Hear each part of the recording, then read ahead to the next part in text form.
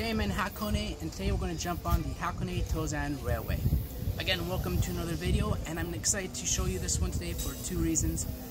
Number one, this is one of 3 mountain railways here in Japan, and mountain rails are generally built a little bit differently because of the grades they have to deal with. And number two, this railway was actually damaged during the during the typhoon in October 2019, and recently just opened in July, 3 weeks ago, in July 2020. So I'm happy to have this opportunity to show you and to enjoy this fantastic little railway. The line itself runs from Odawara to Gora, where I'm at right now, and it's split into 2 sections, and we're going to be looking at the section from Gora to Hakone Yumoto, which takes care of the mountain area. So whether you're interested in planning a trip to Hakone or Japan, or you're interested in checking out a small local railway, this video is for you. So come along, let's jump on the train. Gora Station is a small country station at the end of the line. There are several small shops and restaurants around the station. However, many visitors simply transfer to the cable car to continue their journey to Lake Ashi. Visitors can use a transit card. However, the Hakone Free Pass is the best deal, as it covers your train from Tokyo and all the transportation in Hakone, which consists of more than half a dozen different modes. Speaking of trains, they operate fairly frequently, so it's not too long before one pulls into the station. Trains come in either 2 or 3 car configuration. One modification of this mountain railway are the noticeably smaller, shorter length cars. This allows the train to handle those tighter curves along the mountain.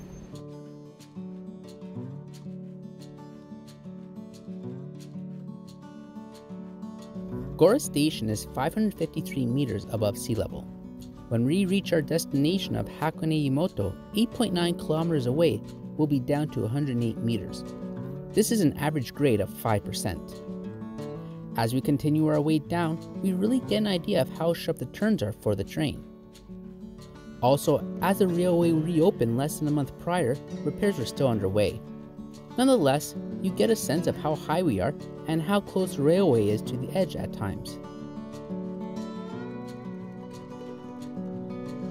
There are several types of cars employed on this line, and I recommend these newer cars with the large windows.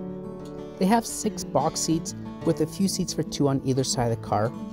It's nice, open, and you have this little table to hold your drinks or belongings for your journey. Even during the high travel season, which there wasn't one this year, when trains are a little more crowded, these large windows ensures everyone can enjoy the view. Due to the lack of space and grades this railway deals with, it employs a series of switchbacks to quickly ascend or descend, which is a different experience. The switchbacks are essentially like steps for the train. So the train pulls into the waiting area, the driver and conductor switch, we wait for the train headed the other way and glare awkwardly at the other passengers, and then we continue our way back down to the next switchback. There are 3 in total on this line. It really doesn't matter which car you're in, since the front and back alternate several times throughout the trip.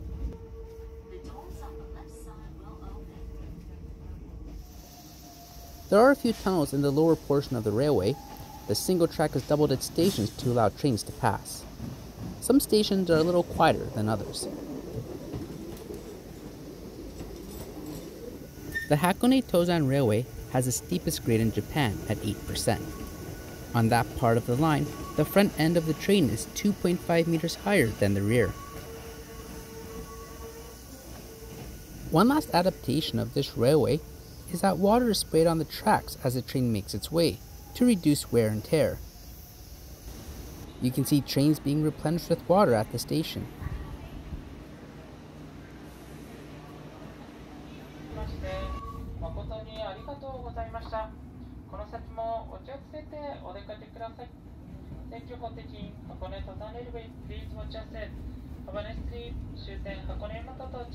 Six stops and about 40 minutes later and we're reaching the end of the line.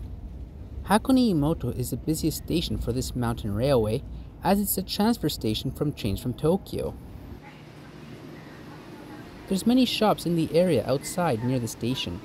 The small center is worth stopping by and checking out in between trains.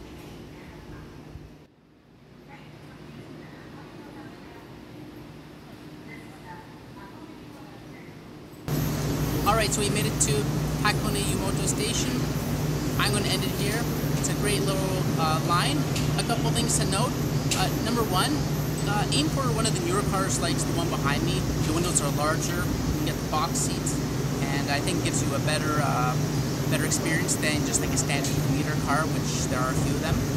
And number two, definitely pick up the Hakone Free Pass. It covers all your trains from Tokyo.